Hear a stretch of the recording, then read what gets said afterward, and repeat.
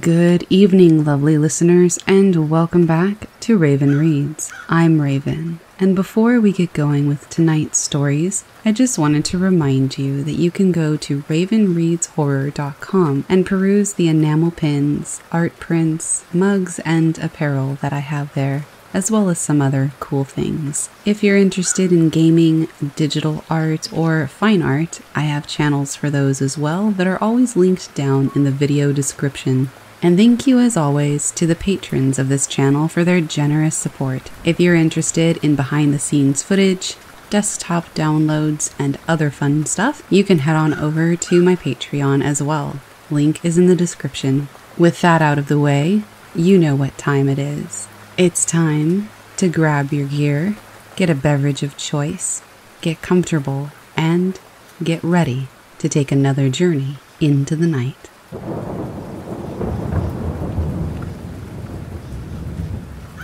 This is my father-in-law's experience. This happened to him probably 10 years ago at our hunting camp in Alabama. It popped into my head as we're headed there tomorrow for a few days of deer hunting. He told me to go ahead and share his story. It's short, but as I get a little creeped out in the woods as it is, this would have freaked me out. So as some people probably know, you get out an hour or so before light and climb into a tree stand, a ladder leading up to a seat in a tree, usually fairly deep in the woods, to hunt.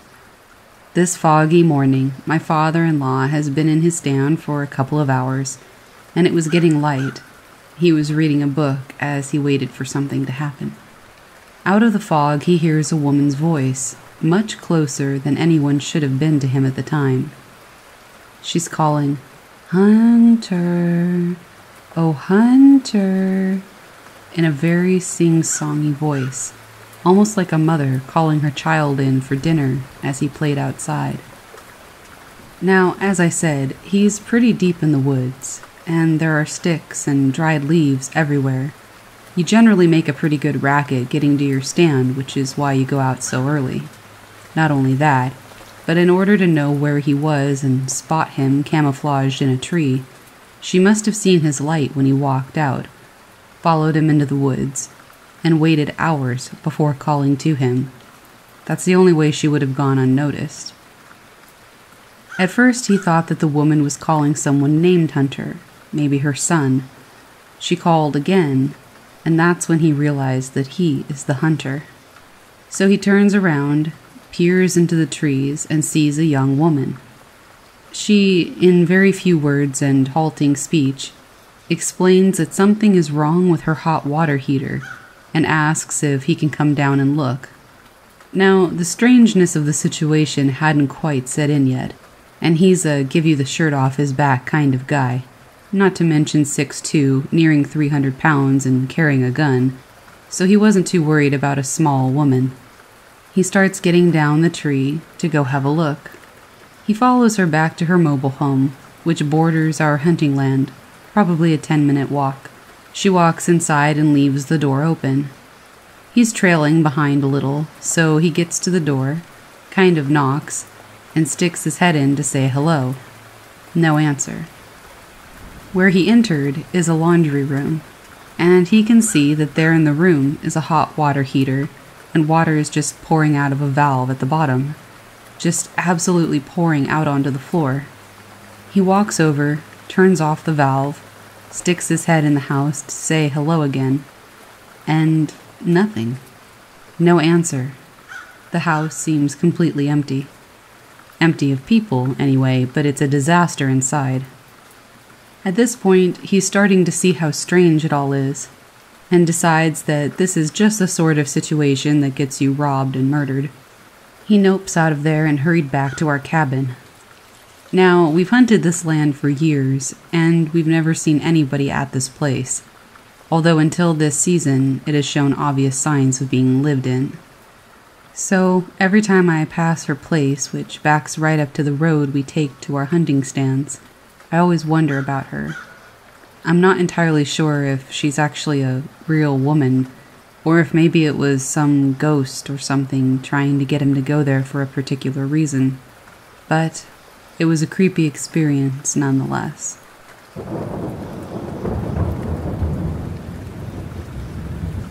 A few years ago, my friends and I went on a 45-mile, 3-night kayaking trip down the Green River in Kentucky. It runs above the Mammoth Cave System, the world's longest known cave system, with more than 400 miles of surveyed passageways. We brought everything we needed in our kayaks and one canoe: food, tents, water filtration, etc. And we camped each night on the riverbank when it started getting dark, and we found level enough ground most times. The first night was uneventful, except to say that there's nothing like a wall of fireflies against a mountainous black tree line at night in the middle of nowhere. The second day, around sunset, after a long day of kayaking and baking in the July heat, we came upon a stream on the bank that opened up into a large ravine. The stream, as we found out, was a cave spring, pouring out blue, freezing cold cave water into a lagoon, about 30 feet wide and so deep the blue water turned black after a few feet. The lagoon had a long, sandy beach, secluded by hills on either side, and a tall, overhanging cliff behind and above us. It was a beautiful, otherworldly place. Time moved very slowly there. We decided to camp there for the night. The sand was soft, white, and very fine, ideal for sleeping. For some reason, the place deeply frightened me, but I didn't speak up. We were all tired and everyone was having fun. We built a small fire and enjoyed the stars through the leaf canopy for a while before everybody went to bed. I slept hard that night. At around 5 a.m., I woke up with an urge to relieve myself. It was still dark. I had the tent door zipper about halfway opened and had just popped my head out when I heard a loud and terrible roar or scream. I immediately cowered back into the tent and zipped it closed, and I waited. The scream came from about 10 feet to my left, near the dwindling fire. It was high-pitched, but not like an owl's screech, although I'm not ruling that out. It was a wretched, pained scream that got lower-pitched at the end. Being that we were in the middle of nowhere, Kentucky, most likely it was a fox or a boar or some kind of bird. Whatever it was, I lay awake for an hour, listening. I heard absolutely nothing. Granted, we were on a soft beach, but I didn't hear a single twig snap, not a single leaf crinkle, when whatever it was finally shuffled away. It was bizarre. I should mention at this time that up the beach and off to the side of the lagoon was a small, dry cave opening, maybe 3 feet wide. I cannot say with any certainty that it was not some ancient cave-dwelling creature that surfaced to investigate our camp. I somehow fell back asleep and awoke the next morning shaken. I asked if any of my friends had heard the terrible scream, but no one had. We pressed on down the Green River. The third night, at dusk, we came upon a large rocky beach. We pulled our boats ashore and decided this would have to do, as we didn't want to go farther down the river and risk being stuck on the water at dark.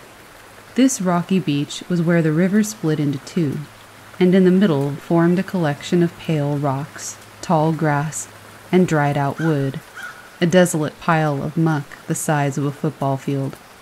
The landmass was covered in jumping sand spiders and tiny frogs. Again, otherworldly. We set up camp, ate, and all went to bed at around the same time. It was silent for probably 20 to 30 minutes, I'm not sure. I was asleep, as the others most likely were as well.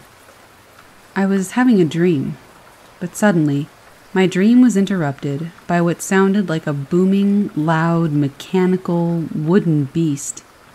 I awoke and shot straight up. It was truly the loudest thing I have ever heard.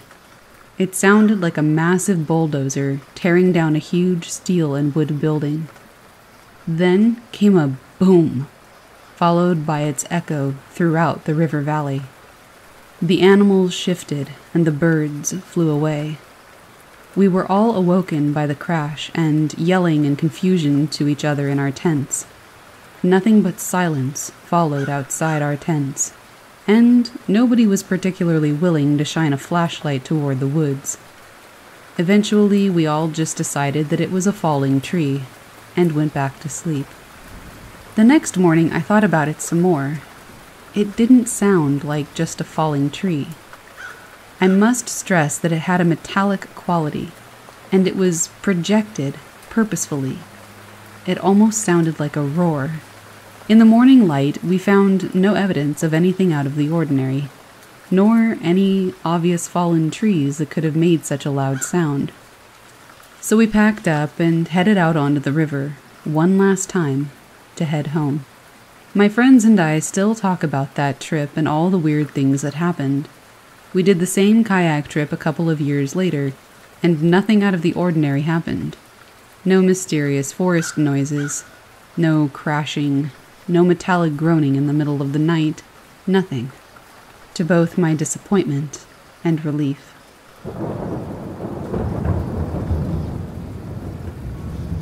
When I was a junior in college, I went camping with 4 friends in Bald Eagle State Park in Pennsylvania. We had reserved a campsite that was pretty remote, pretty deep in the park, way up on one of the mountains and not near any of the other campsites. It was located at the end of a narrow dirt road, maybe about 75 feet long, which itself broke off from the main road, which was also dirt. There was nothing at the end of the little road except for our campsite. We parked at the entrance and spent the day hiking up to the site, setting up camp, and then hiking around. We made a fire, made dinner, and then turned in. Not long afterward, we discovered that one of the guys with us snored, loudly, like walls of the tent shaking snores. Truly deafening stuff. After probably an hour or so, the rest of us gave up on trying to sleep and climbed out of our tents, leaving our loud friend snoring away in his. My friend at the time was a DJ for our school's radio station, and she had a late-night show. I think she was on between midnight and 2 a.m. Since we couldn't sleep, we trekked up to the main road, where the reception was a little better, and where we would actually be able to hear the radio over the snoring. When we got to the road, we stood in a loose circle near the entrance to our site. As we stood there, a black pickup truck, with its lights off, appeared out of the woods and passed us, very slowly. It was unmarked, not a ranger. We listened to the radio for maybe half an hour or 45 minutes after that, and we even briefly called in to say hi. Finally, though, we decided to head back to bed. One of the girls went off into the woods to take care of some things while I climbed back into the tent I shared with her and got into my bag. After a couple of minutes, I heard her moving through the leaves toward the tent, coming from the right. At the same time, I also heard the unmistakable rumble of tires on the ground. I stood up and looked out of the little screen window on the tent. We hadn't bothered to put up the rainfly, as it was a perfectly clear night with a very bright moon, so I could see everything. I saw my friend come sprinting back to the tent and duck behind it, just as the black truck pulls into our campsite, still with its headlights off. Then, it shuts off its engine and sits there. Our friend is still snoring. I have a little knife in my tent, and I know my other 2 friends have at least one in theirs, but we have no other weapons, no guns, not even bear spray. So we just watch. As I said, it's a clear night, and I can see the truck just fine. It's maybe 20 feet from my tent, but I can't see who's in the truck or how many people there are. Nothing seems to move inside the truck. I still remember the metallic clunk sounds as the engine cooled off. I honestly have no idea how long I just watched it. My friend had ducked down behind our tent, and I could hear her breathing. I could hear that she was terrified, but neither of us said a word. It felt like it was a really long time. It had to be at least 10 minutes that went by, but it could have been a half an hour or more. We just kept waiting for something to happen. Nothing did. Eventually, the truck starts up again, and then backs up along the narrow dirt road. It never turned its lights on. I heard it drive back in the direction it had originally come from, and that was it. My friend burst into the tent a second later. Now we're all talking. Did you see that? Holy shit. But our friend is still asleep. Eventually, we just went to bed. We packed up and headed out in the morning just as we had planned. And yes, we checked with the park, and they don't own any black, unmarked SUVs, nor did any ranger come to check on our site during the night. To this day, we have no idea who they were or what they wanted.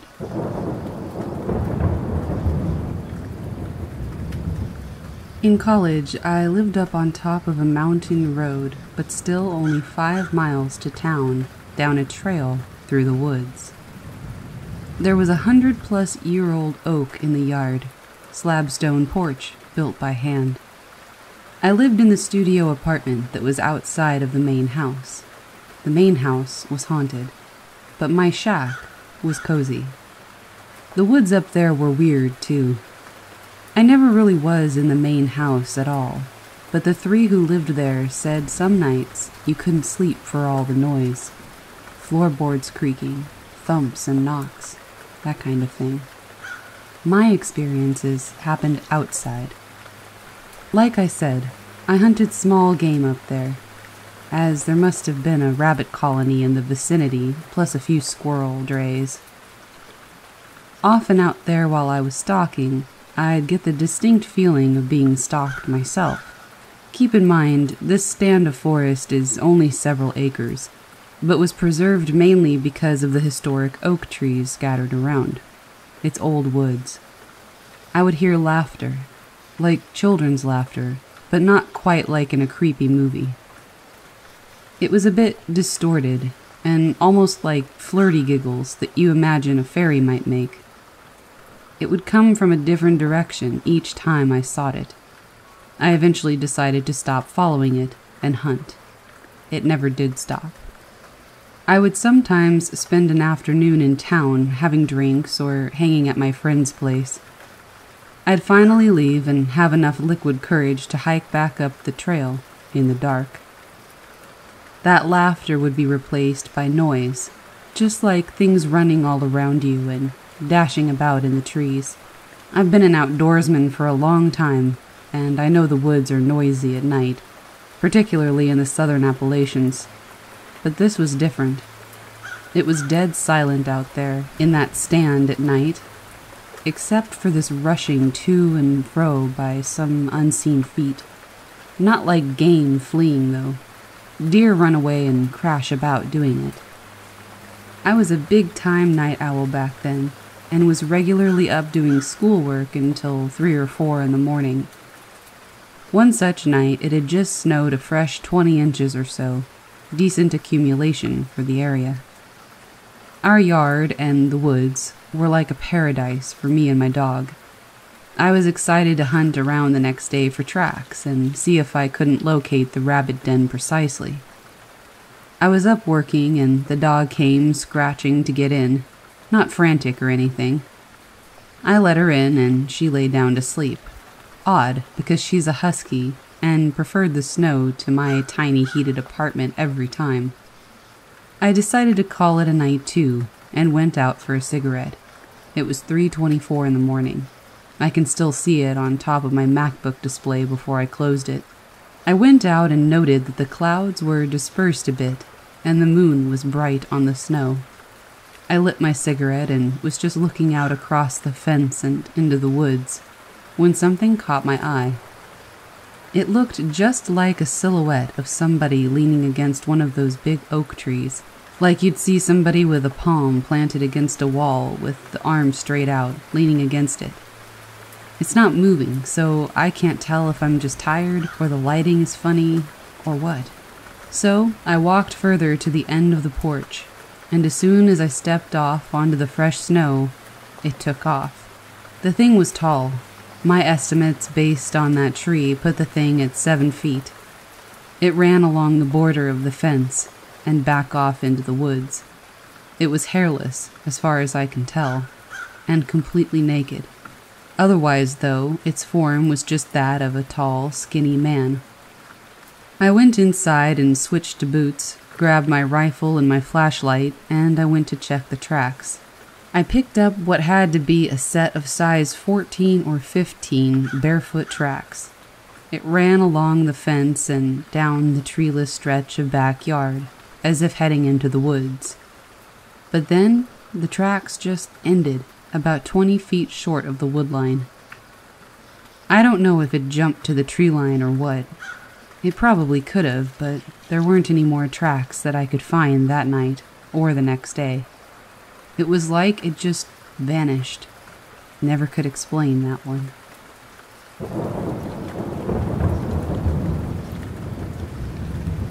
So this happened last year in Virginia, and is also the reason I never backpack alone anymore. I was taking summer courses at the time, and we ended up with a 3-day weekend in June.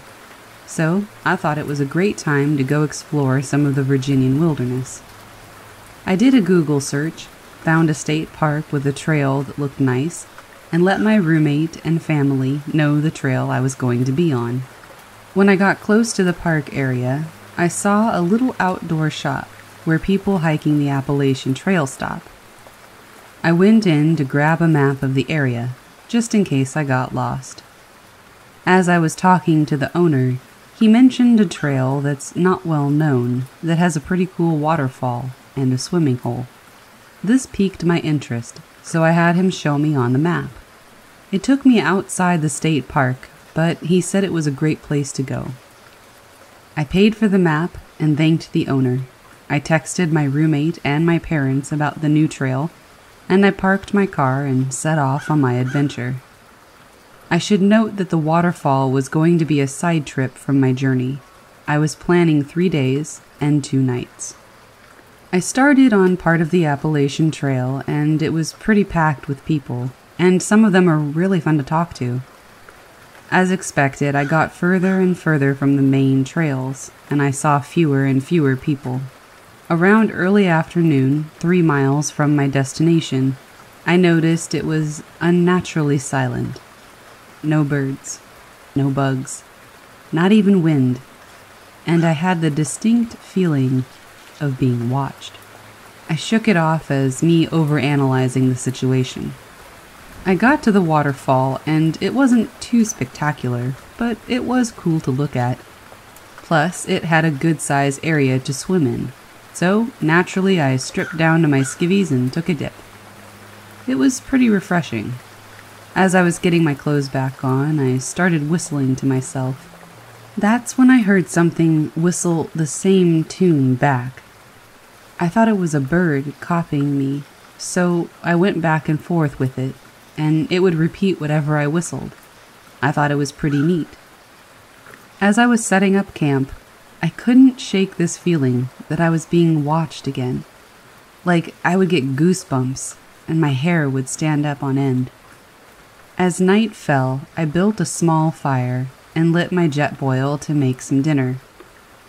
As I did this, I became hyper-aware that again, there was no sound, just deafening silence. Some part of my brain was telling me that I wasn't safe and that I should leave. I ignored it and crawled into my tent with my flashlight and book. I went to sleep without incident. When I woke up the next morning, my sight was trashed. My camp stool was nowhere to be found. My bear bag with my food was cut down, and the contents were thrown across the site. My first thought was that a crafty animal had chewed through the rope and got the bag. But I looked at the rope, and it was cut with something very sharp. Plus, none of the food was even touched. I also noticed bare footprints, human footprints, all around my campsite. Keep in mind, I'm at least 6 to 8 miles from any road. As I was looking at the mess, I heard a branch snap off in the distance. I turned to look in that direction. I saw nothing, but I heard that whistling again. My whistle from yesterday, but it was different. It sounded more sinister. It made my hairs stand on end, and this is when I listened to my instincts to get the hell out of there. It sounded like it was a little off in the distance, so I packed up my camp as fast as I could. As I did, the whistling got closer and closer as I finally finished stuffing the tent into my bag. I didn't even bother with putting anything away properly. I just wanted to get out. The whistling was incessant and sounded like it was coming from all directions. I got fed up with it, and finally I stood and yelled into the woods, "Shut up! What the hell do you want?" It stopped whistling, and it was quiet for a moment. And then it repeated everything I had just said, in my voice. It sounded just like me, but distorted, like it was coming from an old television. After I heard this, I immediately threw my pack on and ran in the direction I'd come from. I heard it moving just behind me, fast, switching between the whistle and my voice. It felt like it was toying with me, not coming too close, but never being too far. Eventually, it sounded like it got farther and farther away from me, and then it suddenly stopped. When it stopped, I stopped and turned around. I wish I never had, because I heard the most bone-chilling screech I've ever heard, coming from right next to me. That's when I started running again. I didn't look, I just ran. Less than a half mile, I ran into a couple that was also backpacking. They saw the look of terror on my face and asked if it was me that had screamed, and asked if I was okay. I told them about what happened, and they decided not to go down from where I had just come from. We moved to a more populated trail, and as quickly as we could, all got the hell out of there. As soon as I got back in my car, I drove to one of the park's ranger stations and reported what had happened. Since the site was off park grounds, they told me it wasn't in their jurisdiction, but that they would send a ranger to investigate. The ranger station's parking lot runs right up to the woods. As I was getting into my Jeep, I hear the whistling coming from the woods just in front of me.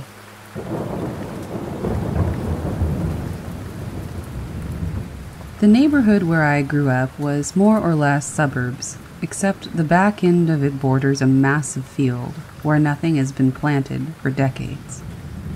Part of that border is buffered by woods, and it's in those woods where my friends and I would always play. One sunny day, we were particularly deep in the little section of forest. We were attempting to pick through what looked like very overgrown dozer tracks. The woods are thick across North Carolina, but the central and eastern portion is thick with kudzu in particular, and it was giving us hell. We had probably made a mile of progress into this track when we came across a depression full of water. I hesitate to even say that it was a pond, because it was perfectly round, like a crater. The water had obviously receded, and in the middle of it was the exposed roof of an old car. At about that time, one friend found a license plate under the pine duff. It was tagged with buckshot. Next, a door. A full car door, half buried under pine duff, riddled with bullet holes and shot. Certainly not an uncommon way to have fun in the South, go out, have a few beers with your buddies, and see some old junk. But what we found next wasn't a run-of-the-mill Saturday night. Bones. Our still innocent minds first assumed it was a white-tailed deer. We started dragging out bones and laying them out side by side. I'm not sure if our objective was to make a museum-quality deer skeleton or what, but that's what we did. Then, the pelvis came up. I recognized it immediately because my uncle was a chiropractor and had a full model skeleton in his office named Mr. Bones that I would always look at. The more I started to look at our growing collection, the more I started to see Mr. Bones taking shape. I got this weird gut feeling, and being the oldest, I told everybody to stop digging and that we needed to go. There was some protest, but I convinced everyone that this was the best thing to do. We hiked back the way we'd been coming in and went back to the pool down the road, finished out the day, and went home. But I couldn't stop thinking about those bones. That night, I told my mom about what we had found. Then I had to tell Dad the story. At first, they weren't convinced, but I wasn't a dumb kid. I knew what I had seen out there. They talked behind closed doors, going back and forth. The next day, I told the story to 2 sheriff's deputies and took them to the area where we had entered the woods. About an hour later, there were police vehicles packing the tiny dead end leading off to the woods. Chainsaws cleared brush, and men in white shirts with detective badges smoked cigarettes and talked amongst each other as men carried bags from the forest and put them into vehicles. Then they were gone. I waited months to hear something, anything. Nothing. I asked my parents what had happened. Did they figure it out? And over time, their answers would get more and more uninteresting. Eventually, I quit asking and forgot about it for the most part. It faded into a memory, fuzzy and dreamlike, the way childhood memories are. Eventually, I came home from college and I was sitting out by the fire with an old neighborhood friend who had been there that day. He saw everything I saw. We started talking about it after a few beers and got curious about the outcome. We started researching online and couldn't find a single word of information on a skeleton discovered in our neighborhood. It was baffling. I asked my parents the next day, and they said they had no idea what I was talking about. His parents said the same thing.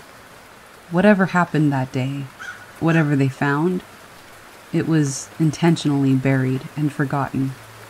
To this day, they all hold adamant that it never happened, but we hold adamant that it did.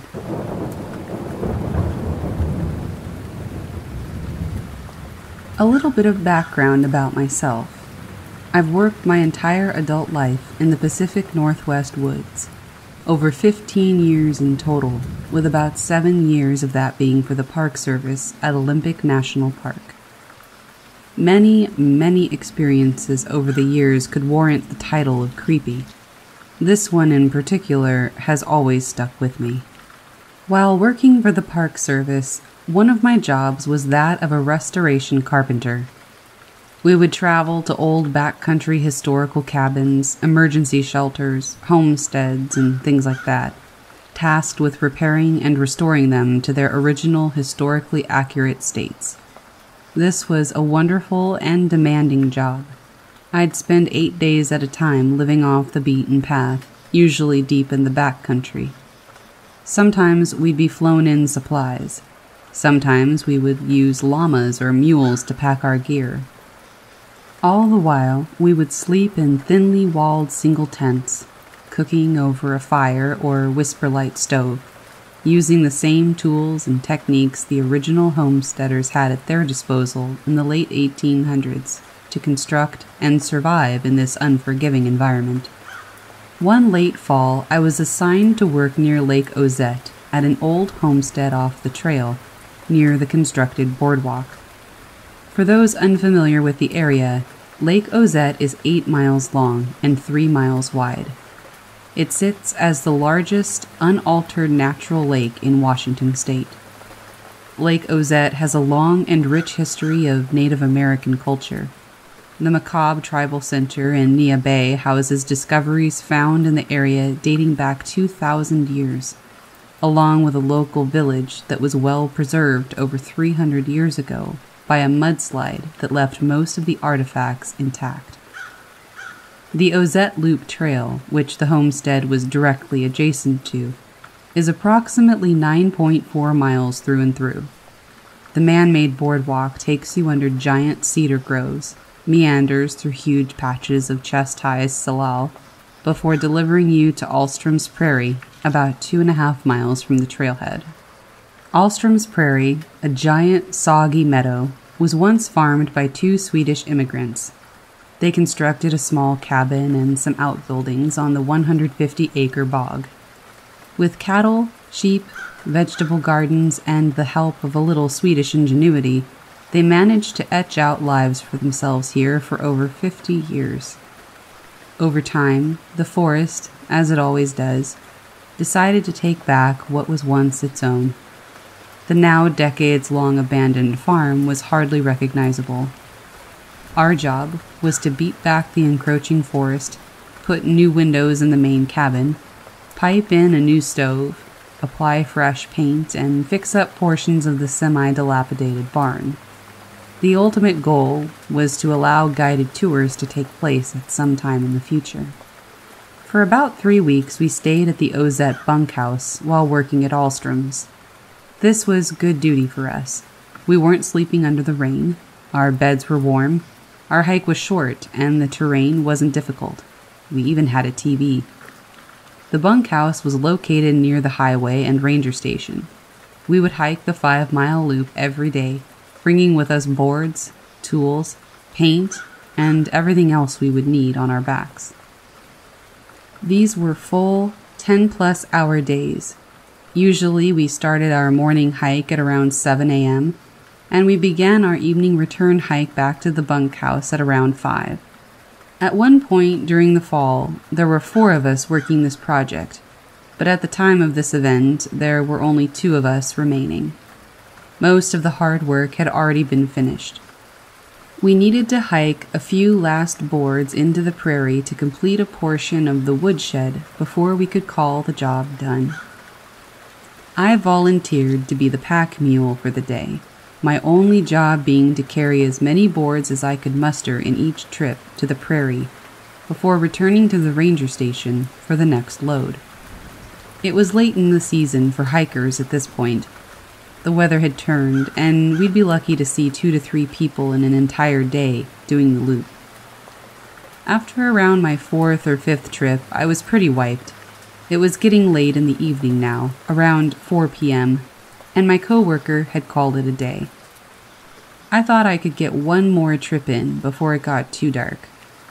My rationale being that the more trips I did today, the less I would have to do tomorrow. We passed on the trail, I told him my intentions, and I continued on. I delivered the last boards for the day, took a look around the prairie as the sun started to tuck behind the trees, and started my hour-long hike back to the ranger station. The lighting on the boardwalk was quite low at this point, the cedars blocking most of the ambient light left by the setting sun and making visibility quite diminished. I'm not a nervous hiker, and I fail to spook easily. Having solo hiked for weeks on end in the backcountry, I've been stalked by cougars, confronted by Kodiak bears in Alaska, and even ran into a few demented hillbillies over the years. As I left the prairie that evening, though, the hair on the back of my neck stood on end. Goosebumps erupted from my forearms. An uneasy feeling swept over me, and suddenly I found myself wanting to walk faster, to jog, and then to sprint. I didn't. Instead, I convinced myself that I had been reading far too many novels before bedtime. I walked another 5 minutes or so before I started to hear something faint, something that sounded like music. Impossible, I told myself. I'm the only one out here, and still at least 2 miles from civilization. That civilization, in reality, being likely the only other soul out there, my coworker. Sure enough, however, I heard music. more specifically, a piano. It started out so faint, I had to stop moving and actually try to hear it. The steps on the wooden boardwalk were too loud and covered it up. Every time I paused to hear it, it became unmistakable. It got louder. I stood there, sun now fully hidden behind the horizon, in total silence other than this piano. I became aware that there were no longer the noises of life, no birds, no insects, no wind, no rustling of leaves or underbrush, absolutely nothing other than the piano. It was as if everything was being weighted down by a fog of emptiness of some kind. I've encountered this dead time before in the woods. Certain places have it, but this was different somehow, unique to this location, unique to this moment in time. I tried to focus on the keys, but I couldn't quite recognize the composition. Unsurprising, since I mostly listened to Metallica and Korn at the time. It was playing with a purpose. It was controlled, in tune, thoughtful. It was a song, and somehow I felt that it was meant just for me in this moment. I started walking again. Almost on cue, the music got louder. As my pace increased, so did the tempo of the keys, still in tune, never faltering. It reached a climax, the perfect combination of my haste, my dread, my heartbeat, and the tempo of the music. And then, as quickly as it came, the piano stopped. Whooshed away in the fraction of a moment. It didn't trail off. It didn't fade into extinction. It was just gone. Suddenly, everything that was absent was swept away as if by a gust of wind. The stillness was gone. The gloom, the stagnation, and weight of everything was just lifted. My next step on the boardwalk was once again in reality. The evening was just as absent of light as before, but it felt like life, somehow, was once again injected back into the forest. The woods seemed normal again. I didn't hear the piano again that night, nor did I sense anything unusual. I told my coworker every detail when I reached the bunkhouse, and he showed no sign of disbelief. We didn't talk about it again until years later, when something similar happened to another Park Service employee. I told my grandfather about what happened. He was a retired park ranger who had worked at nearby Mora, just the next station over. Without the least bit of hesitation, he goes, "Did you hear the bagpipes along with it, or just the piano this time?"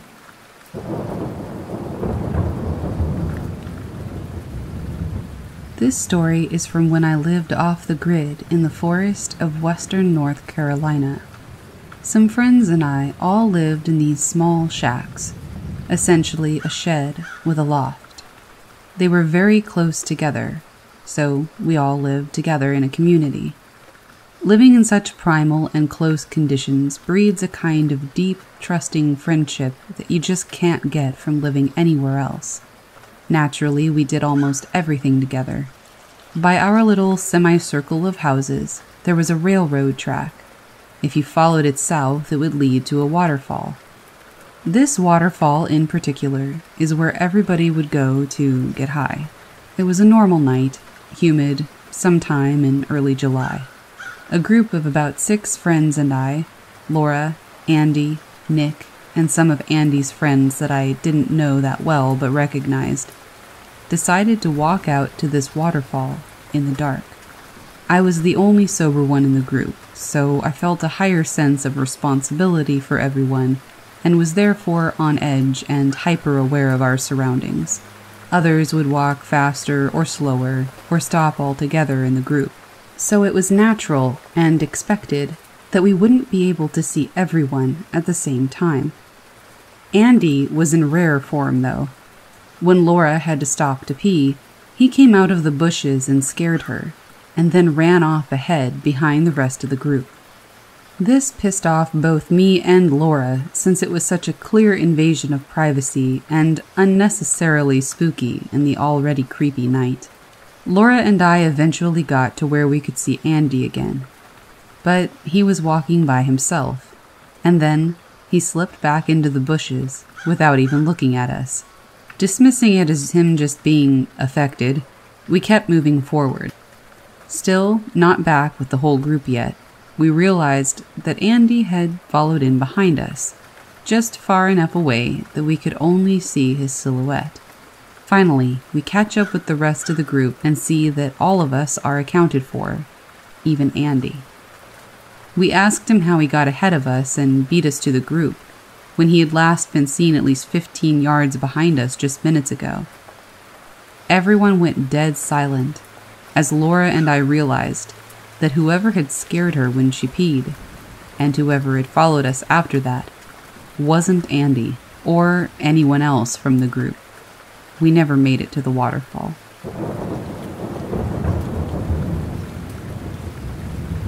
When I was working as a backpacking guide in western North Carolina, my schedule dictated a full 8-day shift with 6 days off. During those 6 days, myself and other coworkers would play in the woods. In the summer, you can't beat a mountain swimming hole. One of our favorites was called Paradise Falls, alternately called Wolf Creek Falls. This is a cliff jumping spot with a huge swimming area, a tiny slot canyon, and an inner pool. Most will venture to do the small jump into the inner pool.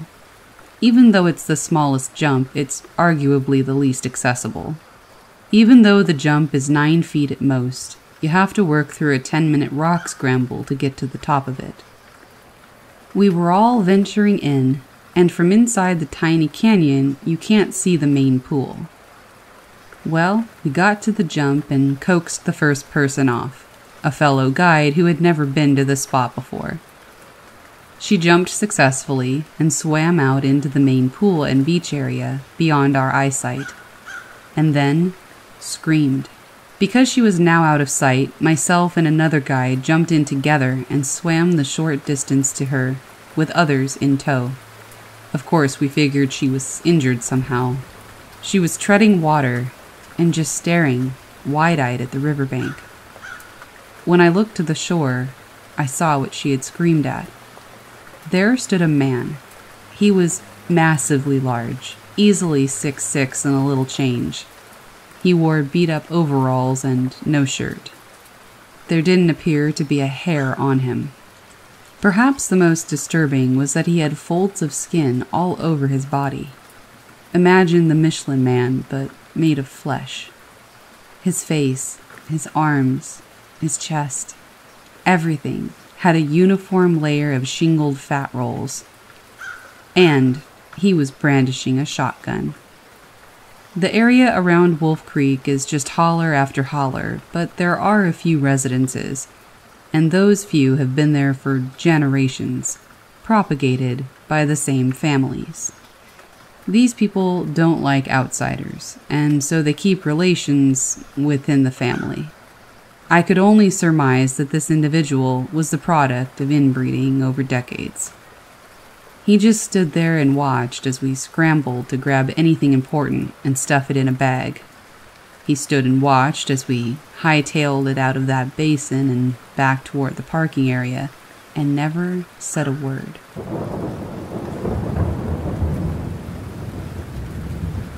I was backpacking through Pisgah National Forest in North Carolina with my dog.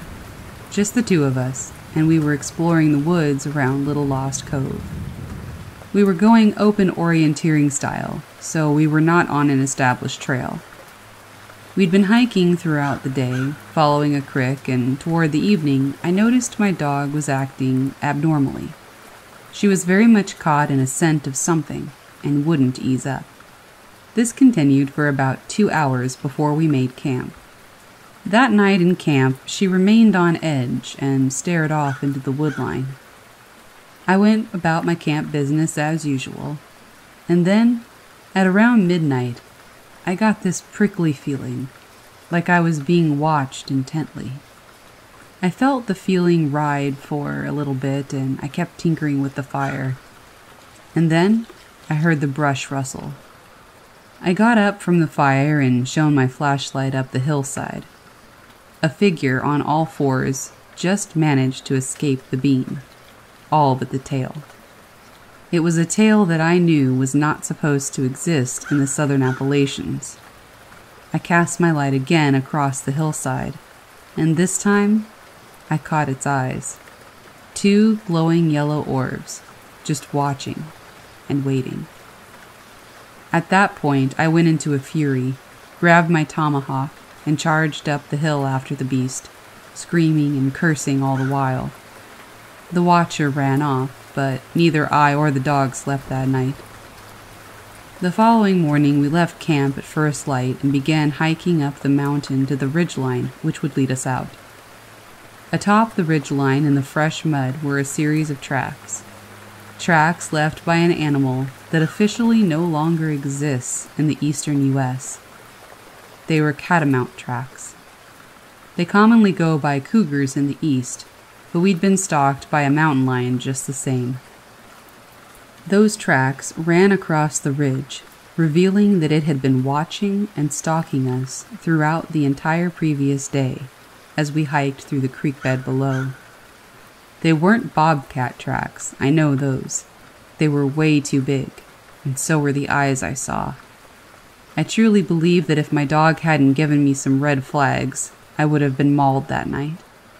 It remains one of my personal scariest experiences ever, and it just goes to show that sometimes, when you feel that something's creepy and off, it can be a lot scarier than a ghost.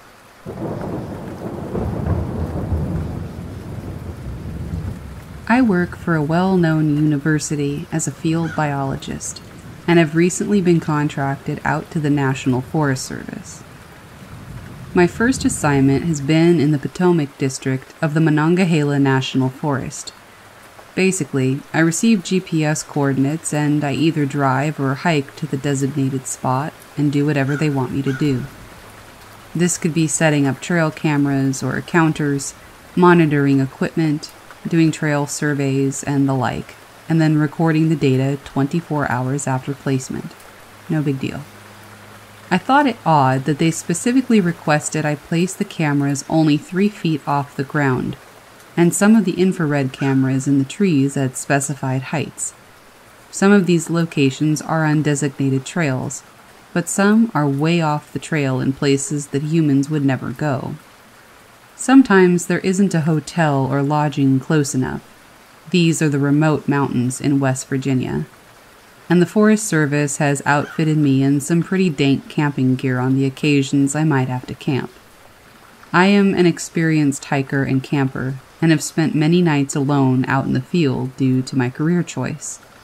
I'm a woman, about 5'6" and 130 pounds, but I'm not really afraid of anything. Again, the Forest Service has outfitted me well, and I wear an emergency beacon that will send every law enforcement officer in the area to my location in no time. So, I've been assigned to this district for a few months now and have really enjoyed my work. West Virginia is very remote and unspoiled, and that's why I do what I do. I get to see things most people wouldn't, and I've had so many positive and almost spiritual moments.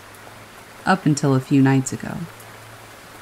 I was working up near Spruce Knob, which is the highest point in West Virginia, and a complex system of trails, wilderness areas, camping, and so on. It's also been snowing, with howling winds and ice storms. I was camping up there to complete my work, and while the conditions were rough, I was almost enjoying it.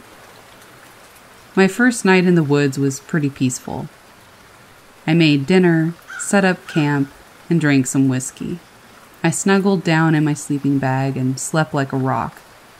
It was very cold, but I wear this turtle fur face mask thing and didn't feel the cold too much. I woke up at dawn and went about building my fire back up and starting some coffee when I noticed all this churned up snow around my campsite.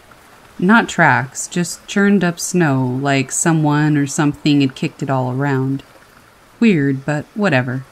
I had a 15-mile hike to set some cameras and didn't really have time to wonder about it. I set off on my hike, did what I had to do, and started back to camp. I never wear earbuds or anything because hearing is one of the most important senses in the wilderness. I want to be able to hear any animals or people before I see them. It was already past dark when I made it back to camp, and I was too tired to do anything except strip down to my base layer, get into my sleeping bag, and pass out. At around 2 a.m., I woke up because I could hear people talking. People. I was 30 miles up a gravel road that was locked with Forest Service gates, and around 10 miles from where my truck was parked, and I could hear voices. I completely lost my shit. I have a firearm, and I quietly retrieved it from my pack and got back into my sleeping bag, cocked it, and waited. I was on high alert, all my senses going wild. Eventually, the voices faded and I couldn't hear them anymore, but I never went back to sleep. At daylight, I emerged from my tent to more churned-up snow, and my 2 trail cameras hanging from a tree about 5 feet from my tent. Cams I had placed 15 miles out from my campsite. I packed my shit as fast as I could and hauled ass back to my truck.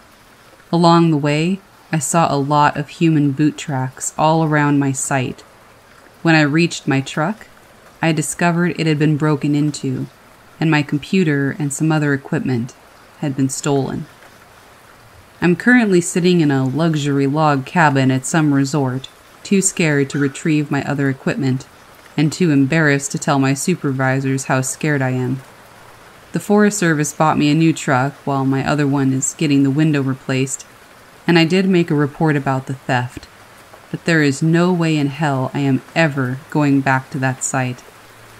I don't know if this means I'll be fired or sent to work at a desk, but out of all the years I've been doing this in the national forests all over the country, this is the most terrified I have ever been. I'm not scared of animals, and I have many stories to share about my encounters with them, but I am scared of people.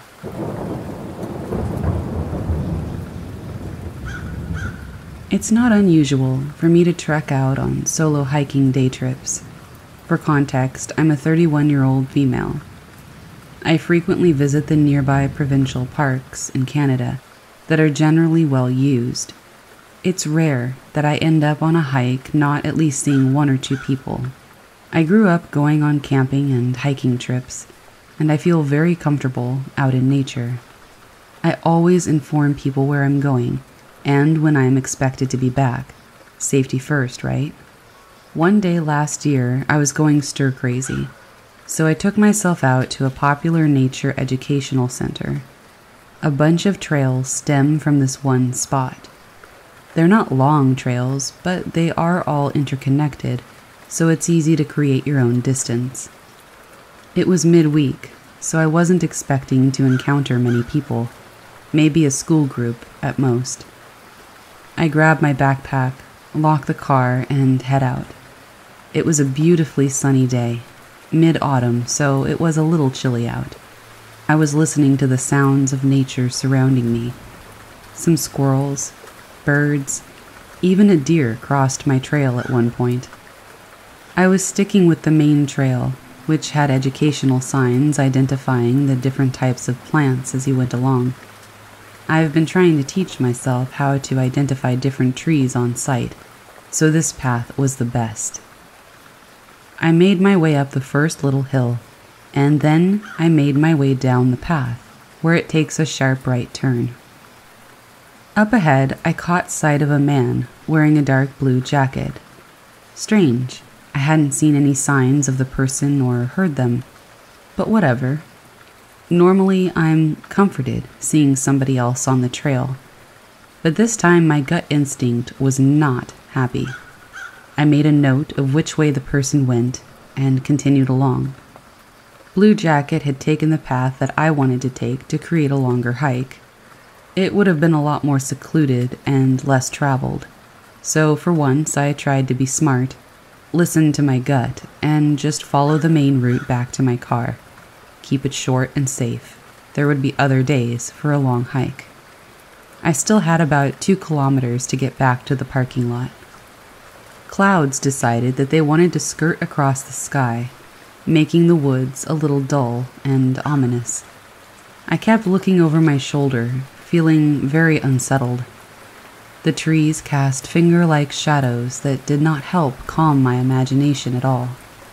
One of my favorite spots on this main trail had a few huge boulders or rock formations right smack dab in the middle that you had to go around. Really neat for photos and climbing on a normal day. But today, they filled me with even more dread. I couldn't pinpoint why, at first, until I noticed some scuffs around the base of the rocks, going the wrong way around. The trail is very obvious which way to go, left, and these marks were to the right. It was like somebody walked around the rocks, dragging their foot behind them. An animal? Maybe. I couldn't figure it out. I wanted to turn around and go back the way that I'd come, but that would have added another 4 kilometers to get back to the car. I stuck close to the far side of the real path, keeping a close eye on the rock formation. As I made it to the other side of the rocks, I caught sight of some blue fabric, the same blue jacket that I saw earlier. The person moved, as if ducking down between some rocks to avoid being seen. For Blue Jacket Man to reach the rocks before me, he either cut his own path through the woods or sprinted through about 5 to 6 kilometers of trails. I didn't like the thought of either option, as I didn't know this person, and at this point, I didn't want to know them. Maybe he was taking a leak. Yeah, I'll go with that. I picked up my pace and dug my phone out. I texted my usual hiking friend, telling her all the details in case I went missing. Yes, I attempted to do this while following the path. I only walked into one tree. I glanced behind me again while the rocks were still in sight, and I saw the man just standing there, looking at me. I ran the rest of the way back to my car, hopped in, and immediately locked the doors. Curiously, there wasn't a single other vehicle in the parking area or on the road nearby. This place was nowhere near any towns, so I have no clue where Blue Jacket came from. I took a couple of minutes to sort myself out in the car, and as I pulled out to leave, I looked at the trailhead. There was that damn Blue Jacket on the signpost I had just passed to get to my car, with nobody visible nearby. I was so spooked by this encounter that I refused to ever hike there alone again. Maybe it was all just an innocent misunderstanding, but it sure scared the hell out of me.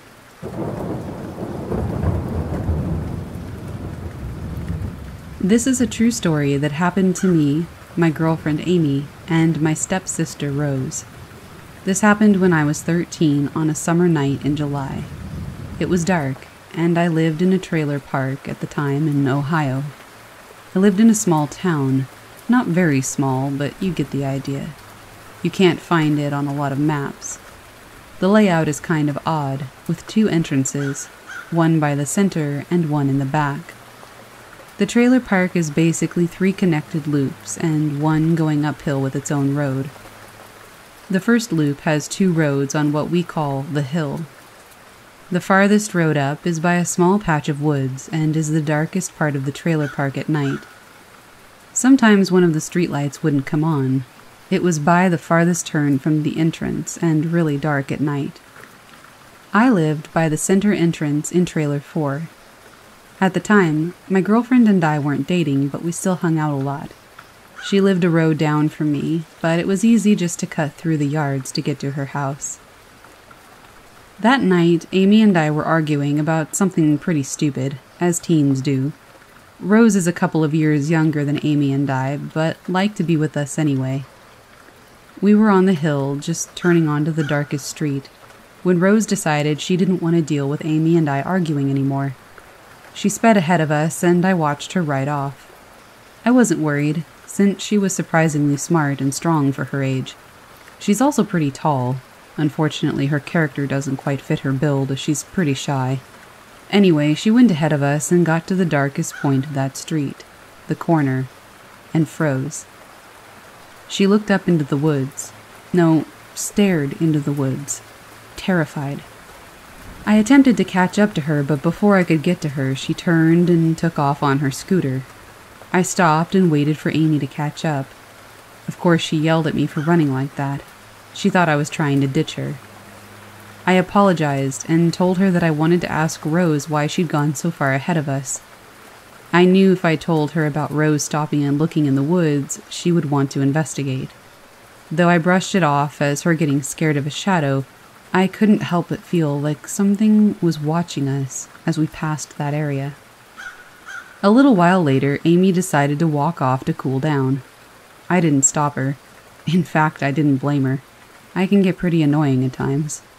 What concerned me, though, was that we still hadn't seen Rose. After Amy walked off, I circled the trailer park a couple of times before I finally saw her. She was on the complete opposite side of the trailer park from where she took off. I ran up to her, yelling out her name. As I got closer, I realized that she was close to crying. She began rambling about something in the woods, about how she thought whatever it was got me and Amy. I calmed her down to explain to me what she saw. Now, here's a disclaimer. Bear with me here. I know people are going to be like, oh, this is fake because of what I explained. And no, I'm not making this a Slenderman story. This is what she saw, and it will not be the only spirit or person we see. Again, this is not some kind of Slender Man ripoff. In fact, whatever this thing is, I still see this guy from time to time.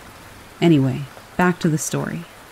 She told me that whatever she saw had no face, just a place where sockets and a nose would be. They were tall, with pale skin, and an all-black suit, except the undershirt, which almost matched their skin. I was sure she was seeing things, but to make her feel better, I decided that we should go back up to the woods and look. She agreed, and we made our way out to the woods. Once we got back to the road, we walked silently, listening for anything that might be in the woods. We heard nothing, but the entire time we felt as though we were being watched. Once we made it to the corner, we still hadn't seen or heard anything. I had her go ahead of me, just in case. As I started to calm down, thinking it was nothing, I felt like somebody may have been following us. When I turned around, I swear that I saw what she did, standing in the tree line, just staring in our direction. I felt myself begin to panic, but remained calm on the outside. I told Rose just to keep moving.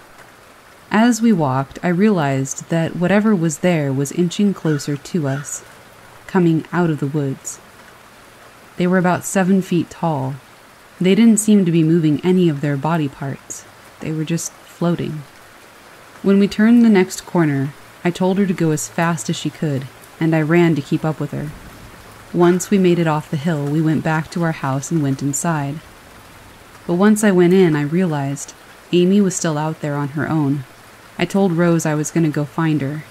I tried to make her stay, but she insisted on coming with me, so I let her. We found her around where I had found Rose. I previously forgot to tell Rose not to tell Amy about the figure in the woods, but before I could say anything, Rose blurted the whole story out.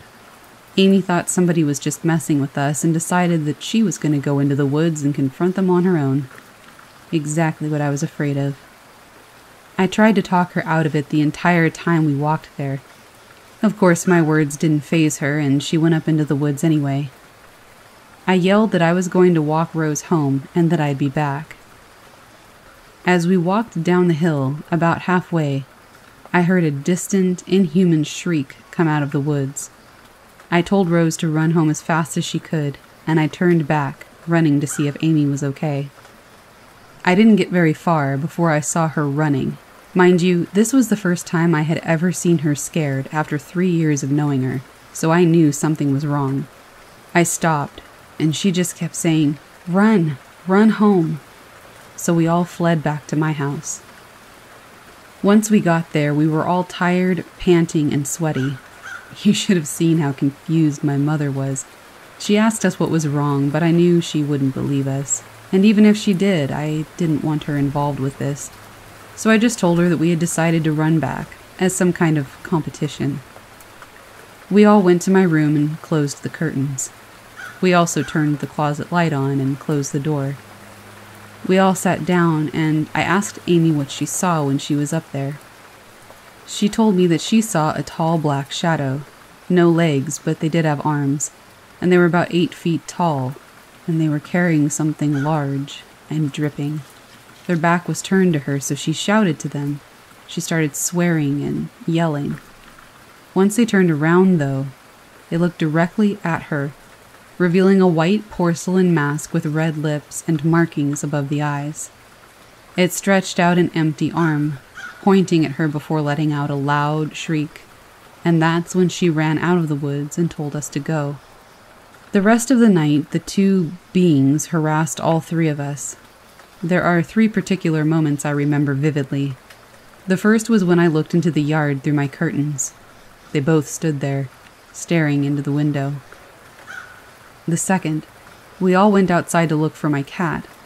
I looked under a car for him, but fell back when I saw the one without a face laying there, just staring back at me, his head tilted in a curiously twisted manner. Don't worry, we did eventually find the cat and bring him inside. The third one I didn't actually see, but Amy told me about it. She said when we came back to my room after looking, she saw a pair of feet behind my closet door. When she looked away and looked back, they were gone. After that, we turned the light off and ignored the closet. I managed to convince my mom to let her stay the night that night, but we didn't sleep much. Rose ended up falling asleep around 2 in the morning, and Amy and I fell asleep on the couch together at about 4:30. The next day, Rose and Amy and I decided to go up to the woods and investigate the area where Amy saw the masked one. As we suspected, when we got there was blood on the tree that the entity had stood by, and a trail of blood on the path leading to some bushes. For the sake of not wanting to find anything we couldn't unsee, we decided not to look in the bushes and walked out of the woods. Ever since then, these entities have been following us and communicating with us.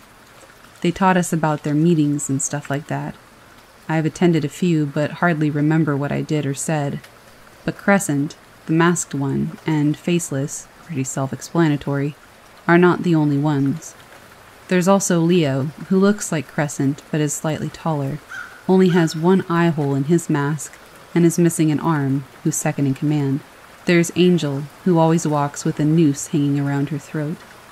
The Weeper, who's covered in bruises and cuts and slits all over. He leaves blood and tears wherever he goes. The Puppeteer is the leader.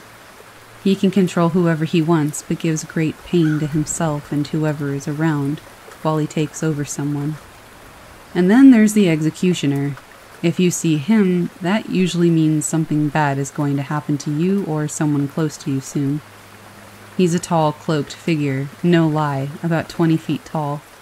You can't see his face, but when you see him, it's kind of creepy. Before I moved away, I was walking the trailer park pretty late, and I looked up. Across the main road that the trailer park sat behind in a storage unit lot, I saw him standing there. I got so angry I ran at him. Once I reached the middle of the road, he vanished completely. And then I noticed a car coming down the road, speeding. Luckily, I got out of the way. A month after seeing him, my father died of cardiac arrest. The blood vessels in his heart constricted so tightly that blood couldn't flow through it, and it failed. The worst thing is, no matter what, they always find you. Not too long ago, I moved away from the trailer park, but they found me. I still see Leo and Crescent around, walking in the woods or watching me. It's terrifying. I don't know what they want, but they always find me. At school, at home, at the mall. Hell, they followed me to North Carolina on a vacation once. I had to stay away from my family there so they wouldn't take interest in them. I currently think that Leo is attempting to get revenge on me for calling him a one-armed bastard at a meeting. You should have seen how pissed Amy was the next time I saw her. She was like, "You're such an idiot, they're gonna kill you." I brushed it off, but I don't know. I guess he's still pissed about it. Anyway, I hope you at least enjoyed this story, but if you have any suggestions on what I should do, or you know what they are, let me know.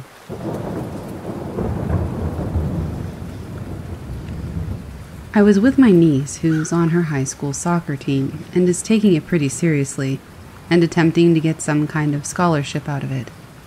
I'm pretty healthy. I don't really work out too much, but something I often do is run and hike.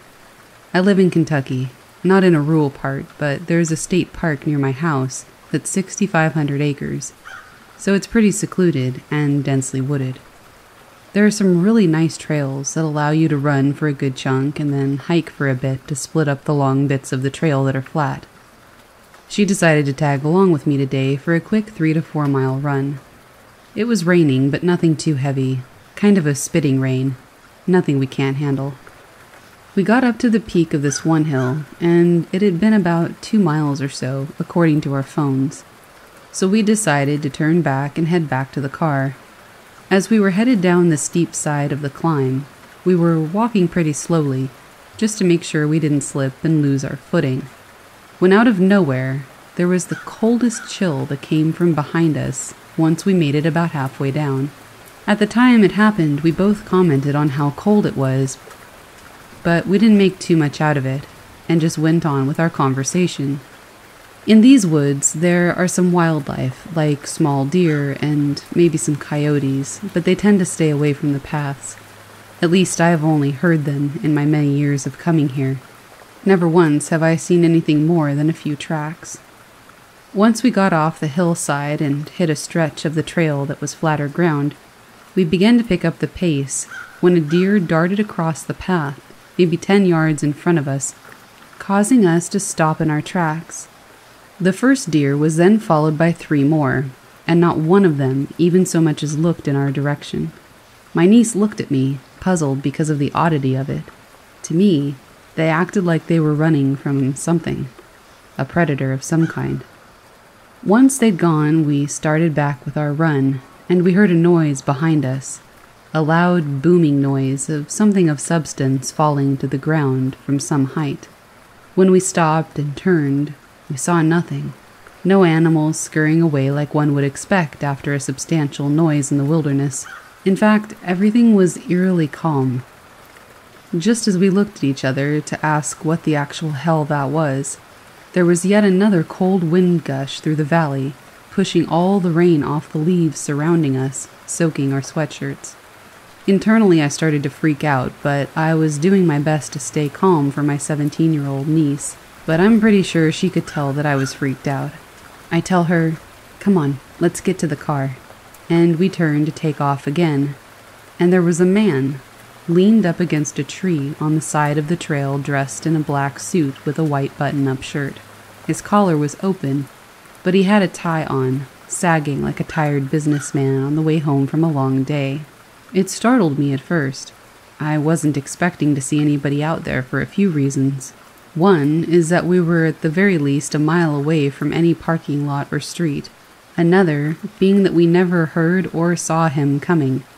And the stretch of trail we were on was flat and open for a good half a mile. I got over to put myself between the man and my niece as we jogged past him. When we did, I looked him in the eye and gave him a "how you doin' nod as we went along. He was sort of pale. His eyes were very white, but his irises were ice blue. Everything that I saw from the quick look I got up close looked to be clean cut and proper. I didn't notice a speck of mud anywhere on him, and the two of us had it caked on the bottom of our shoes, and even on the backs of our pants and shirts from kicking it up as we ran. We had to get to the top of another hill, smaller than the last, but still quite the hike up. Once on top, I took a quick look behind us, and he had seemed to vanish without a trace. Now, with having the vantage point of the hill, I could see out past the trail, and see most of the hill that she and I had just come from, and yet he was nowhere in sight. I scanned off the sides of the trail, and still nothing. My niece asked me who that guy was and why he was out so deep in the woods wearing a suit. questions I simply didn't have the answers to. We made it back to the car with nothing else out of the ordinary happening to us on the trail. As we came to my car, I pulled the keys from my pocket and unlocked the doors from maybe 10 feet out. Walking up to the only car in the entire lot, I noticed muddy footprints coming away from my car door from the driver's side. Weird, considering I had no mud on my shoes when we got there. But there are trails leading up to the lot, so I figured maybe somebody came through before we got there and I just never noticed. However, when I pulled the handle to open the door, the handle was caked with mud underneath, almost like somebody was attempting to open my door with a muddy hand. Nothing more happened, but the entire encounter leaves chills covering my body the more I think about it.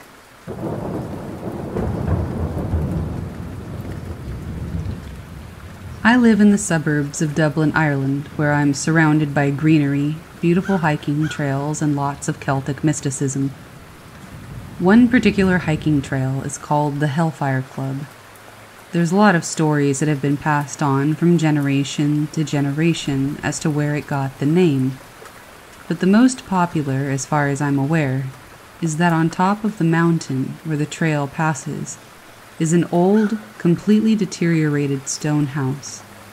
Legend has it that back in the day, it was a hangout spot where men would drink, play cards, and have a merry old time. One night, a group of men were playing cards, and a stranger asked if he could join in. During the game, one of the men dropped a card, bent down to pick it up off the ground, and realized the stranger that had joined them had hoofed feet. So, present day, this trail is very popular for hikers and campers. This particular day, 3 friends decided to go camping and set up tent beside an old hunting lodge. After a few hours, they noticed that someone had set up camp quite close by. Not weird, but maybe a little odd. This guy decided to approach the 3 campers and introduce himself, and ended up chatting with them for a few hours.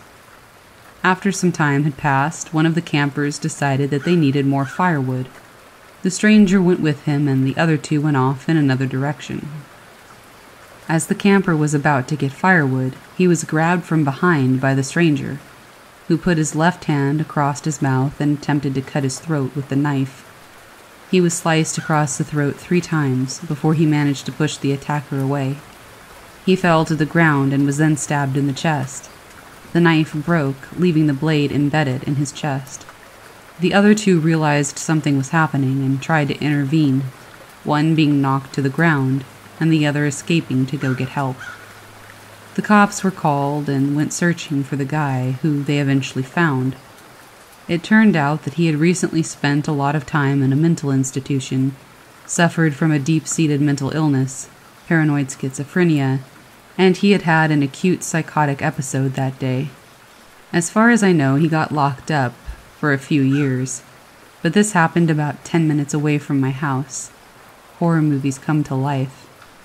I don't know if these 2 events are connected, but people say the Hellfire Club in that area, which also happens to be where these people were camping, is cursed.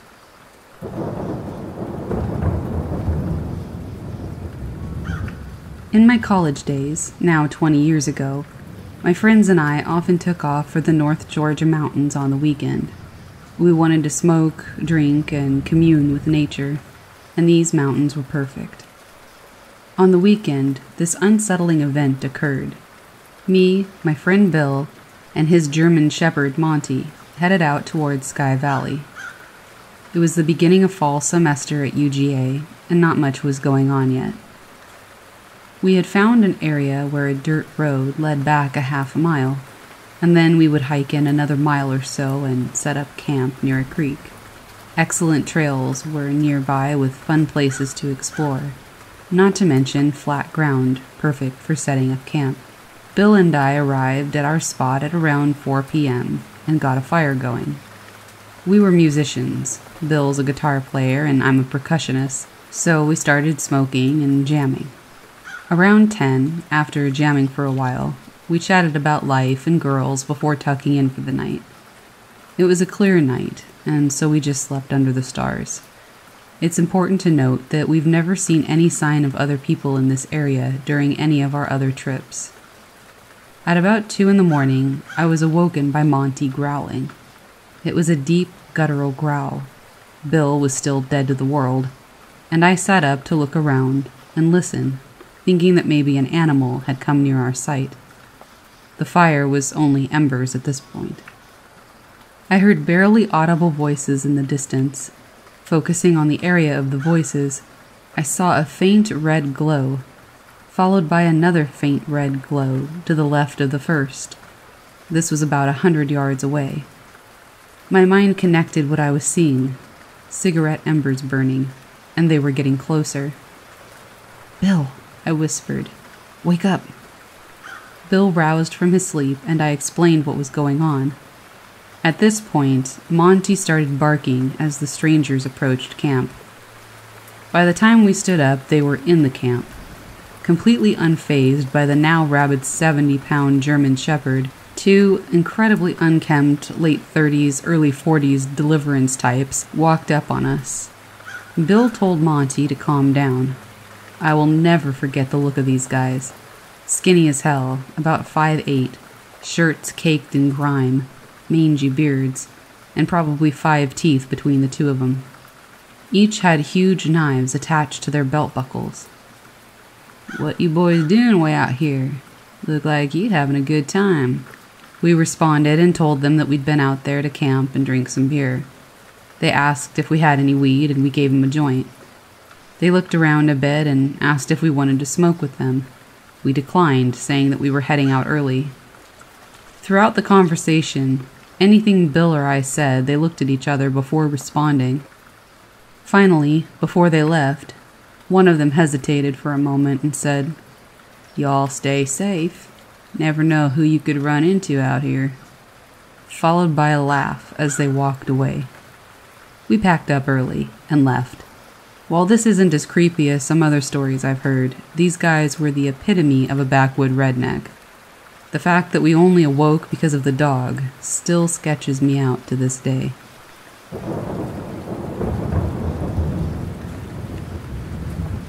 About 15 years ago, I lived in Sulphur, Oklahoma.